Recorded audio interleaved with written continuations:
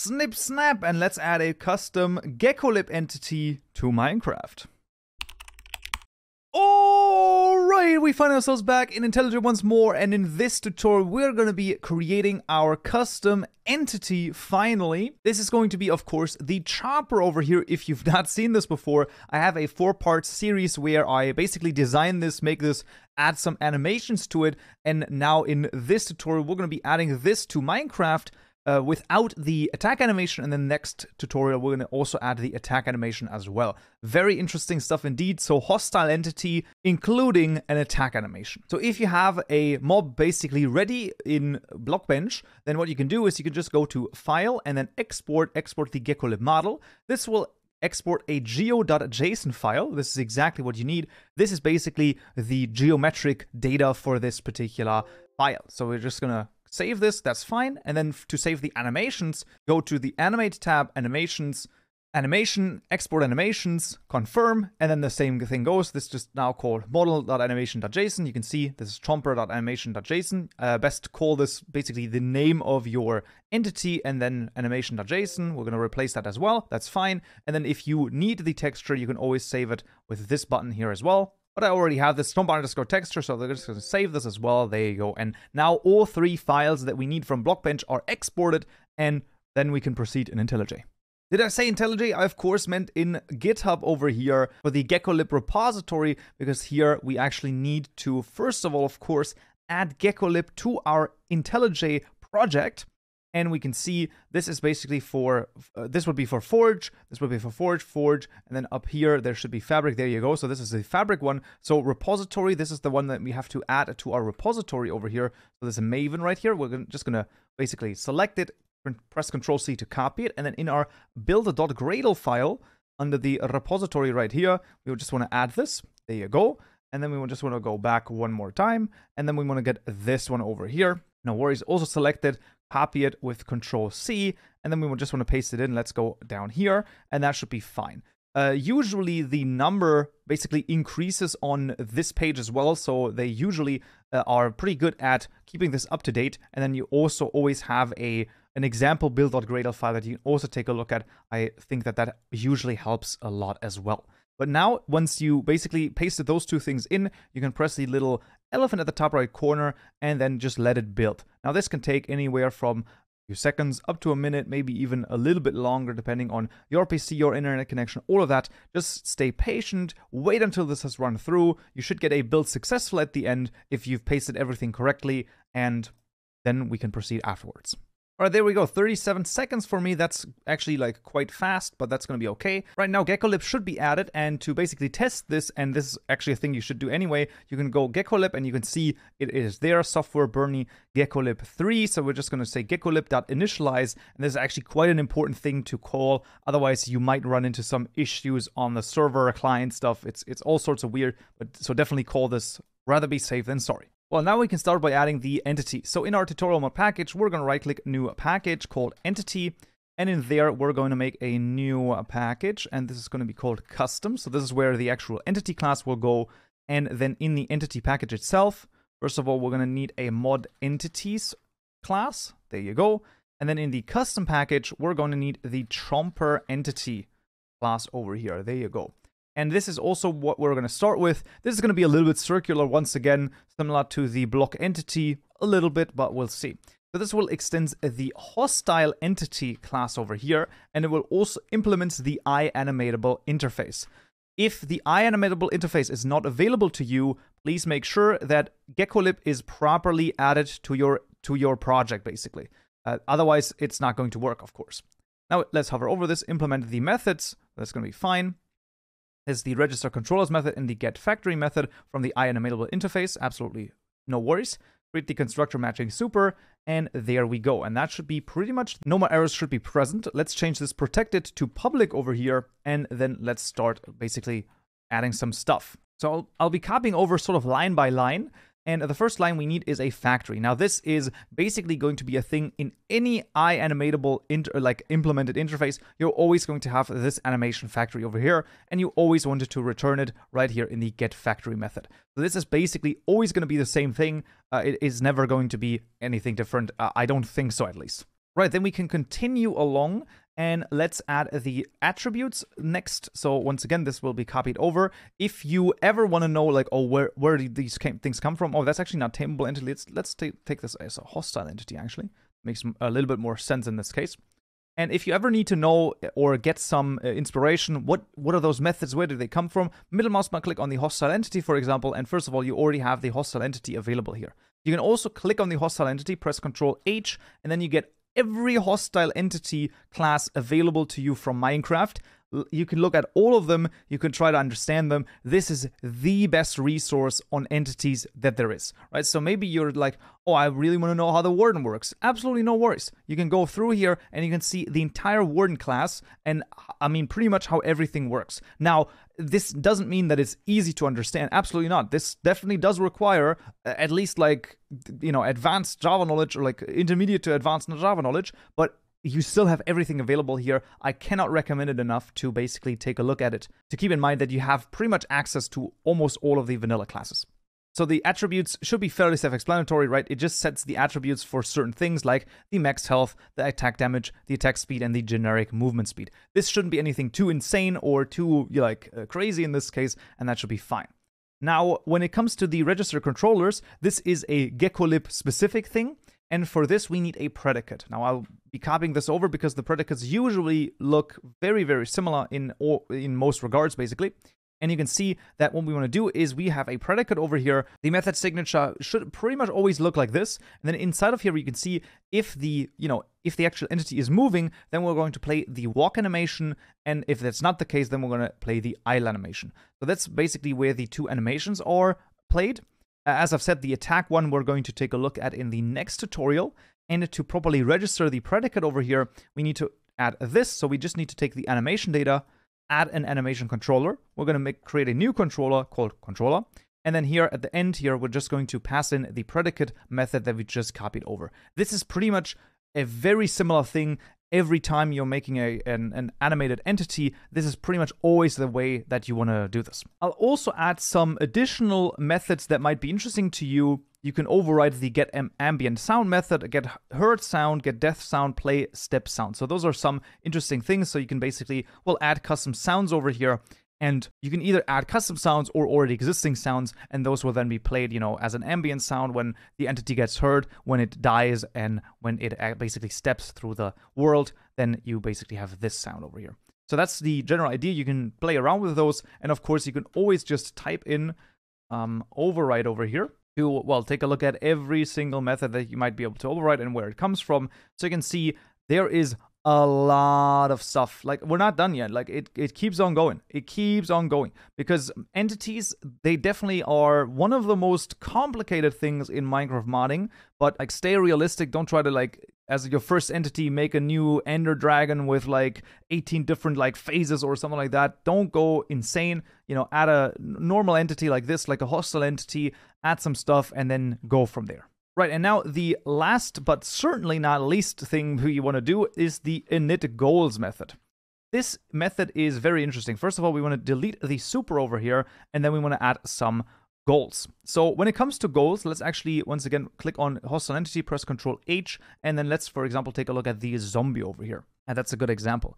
You can see that the init goals over here, you have, you know, destroy egg goal, look at entity goal, look around goal, and then you have some more goals. So, for example, you have, you know, the zombie attack goal, the move through village goal, wander around far goal. So there's a lot of goals. This is when people say, oh, I want some custom AI for my entity, this is what they're referring to. Basically goals. There's another AI system that's sort of also working with brains and stuff. I've not looked at that at all at the moment. We are basically taking a look at goals for this case. Now what we can do is we can middle mouse button click on this. For example, just like one goal over here. That's actually inside of the class itself. You can see step and destroy block goal. And then you can see there's the move target pause goal, middle mouse button click. And then this one is extended by the goal class. And the goal class is the, well, the base entity class. If you click on this and press Ctrl H, you can see every single goal in vanilla. You can expand this and you can see everything here. Obviously, we're not going to go through this. We're not even going to get close to this. Also not too much on the in the next tutorial, but this is basically the idea. This is the best place to start for you. Go to the goal class, look at the goals. If you have anything that you want to do that's like specifically interesting in terms of a custom goal, then you could do that there. For the time being here, I just want to, well, do the following. I'm just going to add some stuff over here. So you can see the goals over here are the swim goal, melee attack goal, and have a wander around far goal and a look around goal. So those are going to be our 4 goals. The priority is in sort of ascending order. So that means that 1 has the highest priority and so on and so forth. And then we also need a target selector. So this, while it says it's a goal, it's a little bit different, right? So you can see the goal selector basically selects what the entity will do. And then the target selector, if the goal is something where you need a target for example, the melee attack goal obviously would be a targeted goal because you need some sort of target for this, then the target selector gets into action. You can see this is an active target goal. You can basically see that we're basically selecting, first of all, the player entity, then the merchant entity. We actually have merchant entity twice, so that's actually kind of funny. I'm not 100% sure if that's what we need to do. Let's just do this. And then the iron golem as well. So those would be the targets that this particular entity attacks. You can, of course, change this, right? So, for example, say, this guy just like hates chickens. You can just change this, and then there you go. Now, the attack animation will not play because, number one, we have not even specified the attack animation anywhere. And also, we have the normal melee attack goal. In the next tutorial, we're going to make a custom attack goal that's going to, well, basically factor in the animation as well. And then this is going to play as well. This is pretty much the entire entity class. This is done. This is fine.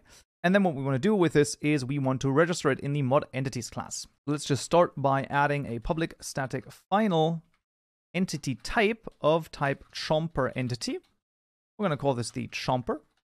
And this is equal to registry, making sure we choose netmicroviewtail registry.register. This is the registry.entity type with a new identifier with tutorial mod.modID, of course, called chomper.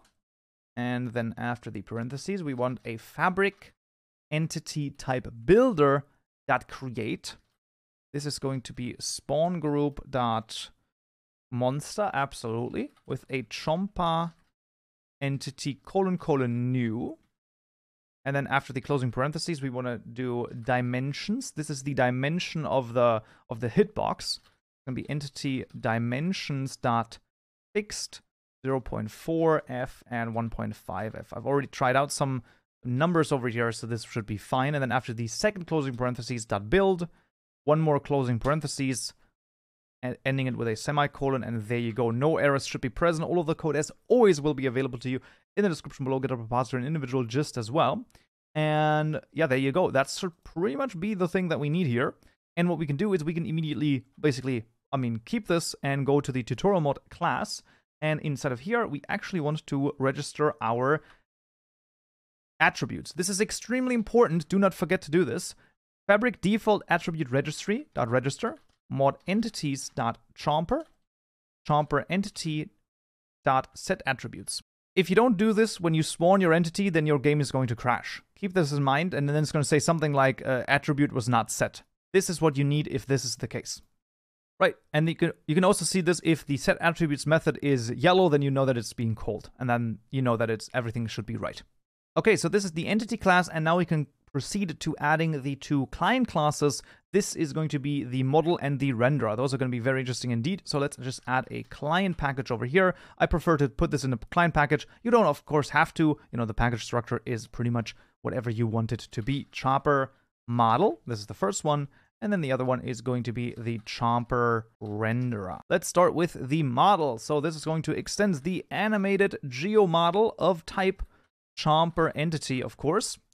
Then let's hover over this, implement the methods. Those are going to be 3 methods over here. So these 3 methods are basically to be implemented. Now I'm just going to copy over one of the identifiers, and then you're quickly going to realize what happens here.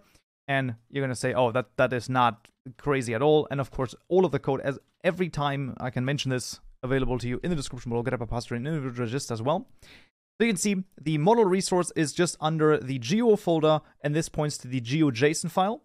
The texture is under textures, entity, chomper, texture, PNG, and then here the animations are under the animations folder, chomper.animation.json. So those different things now need to be added into our assets folder, tutorial mod folder, and then basically going from there. The first one is going to be the geo folder. And then inside of there, we need the geo-chomper JSON file. Absolutely. So we're just going to copy this over. There you go. So you should have this. This is where the geo-JSON file goes. The next one is going to be the textures. So textures, entity. We already have an entity. That's kind of nice. And then here, basically the chomper texture goes. That's absolutely no worries. There you go. There you go. So textures, entity, chomper texture, PNG. Perfect. And then last but not least, in the tutorial mod package, right-click, new directory called animations. Animations. There you go. And then chomper animation.json. There you go. And there you go. Hilariously, this is the renderer class and not the model class. That's actually kind of funny.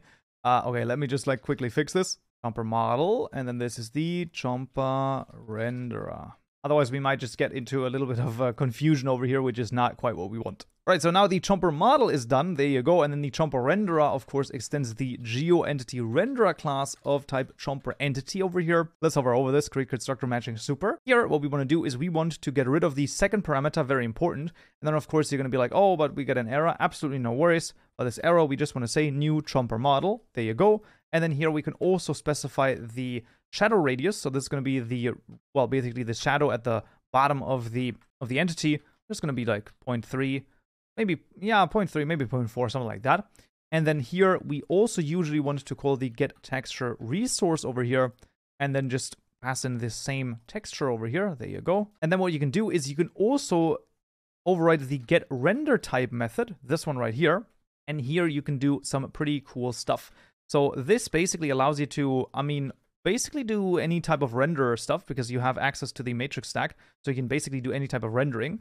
And what you can, for example, do is you can do stack.scale. And then this way you can, well, scale the entity any type of different factor. So let's just say we're going to scale the entity to about 80% its original size. Now the renderer and the model, or the renderer and the entity, still need to be sort of connected. And the way to do this is we're going to go into the tutorial mod client class.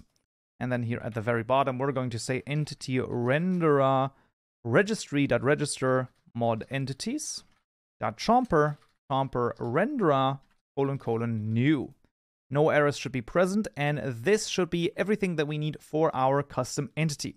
So of course we're going to need an entity class, should be fairly self-explanatory. We need a renderer and a model. We need the mod entities class, and then of course we need to get the JSON files in the texture over here, and that should be pretty much everything that we need. So in this case, let's just go into the game and see if it works. All right, found stuff back in Minecraft. So let's just summon the entity. So /summon and then tutorial mod chomper. There you go. Let's see. There it is. And well, first of all, it definitely does have the idle animation working. Let's see once it starts moving, whether or not the walk animation also plays. That would be absolutely splendid if that would work. Okay, let's see. Come on, move a bit. Come on.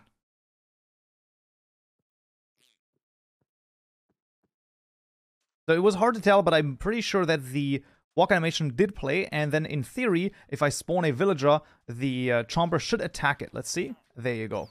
Now what you can clearly see is that there's no attack animation. This is, of course, basically by design, as the attack animation will be added later. Now it should also attack a chicken. Let's go. And it should also attack me if I'm in survivor mode. Going on. Oh man, okay, there you go. So that definitely all works. That's pretty awesome indeed, and a, well, pretty good start. And now let's just, for completion's sake, also add some spawn eggs for the chomper as well. Adding the spawn egg is not a hard thing at all. I'm just going to basically copy over the registration here. As always, everything available to you in the description below. It is just a new spawn egg item. You specify the entity that it should spawn, the primary and secondary colors here. And then, of course, you do still need the translation and stuff like that, but that is pretty much all that you need. So there you go, that's the translation, and then of course a item model file as well. Now the item model file simply points back to Minecraft item template spawn egg, so you don't need to basically add any custom texture to it, and this is going to be done. So the name here, of course, as always, is just going to be the name here. Should be at this point pretty much, not even, a question anymore in your mind, and that is pretty much it. And yeah, for completion's sake, let's just see this spawn egg as well. All right, back in Minecraft again, and let's just see. There we go. The chomper spawn egg has been added, and we can, just happily spawn some chompers over here, and everything should work totally fine. I mean, that's pretty awesome indeed, and that is how easy it can be to add a custom host site GECKOLIB entity Minecraft. Right, and that is it for this tutorial right here. I hope you found this useful and you learned something new, and I'll see you all in the next tutorial. So, yeah.